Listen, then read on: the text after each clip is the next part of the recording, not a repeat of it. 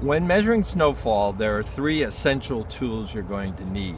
One is a snow board. This is a piece of white plywood. It needs to be white because it needs to not hold the warmth. So something white will reflect off solar energy, so when the snow starts to fall, the board will be cooler.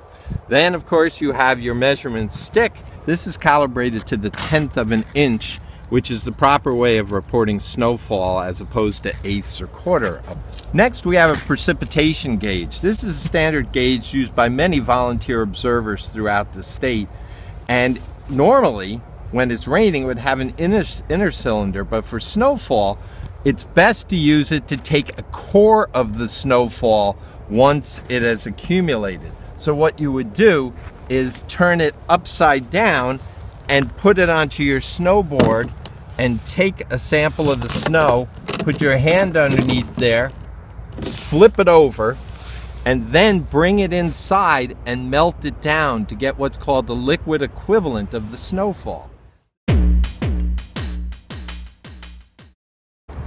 Obviously, it's not snowing today. We don't have new snow on our board. But if it were to start snowing, the idea is to measure the greatest depth on your snowboard during that particular snowfall event. It's really tricky to know where to measure snow. You don't want to measure it in an area near a building where snow could blow off a rooftop. You don't want to measure it in the middle of an open field where snow could drift off.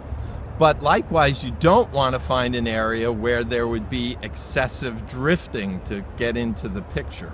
So, in a calm event, just pick a rather sheltered area in your yard and take your measurements off your snowboard. However, in a situation such as the recent blizzard, it's not useful generally to measure your snowfall in one location. Rather, you should take a suite of measurements or a transect through your yard where you take measurements every few steps and average those to get your snow depth. So the real key to snow measurement, it's a science and there's some art involved, and you have to use some judgment at times as to where to measure and when to measure.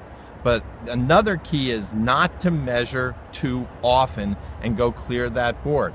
You're going to end up with the largest total in your neighborhood, but it's not going to be a total that can be compared with observations made elsewhere in your region, in the state, and nationwide for that matter.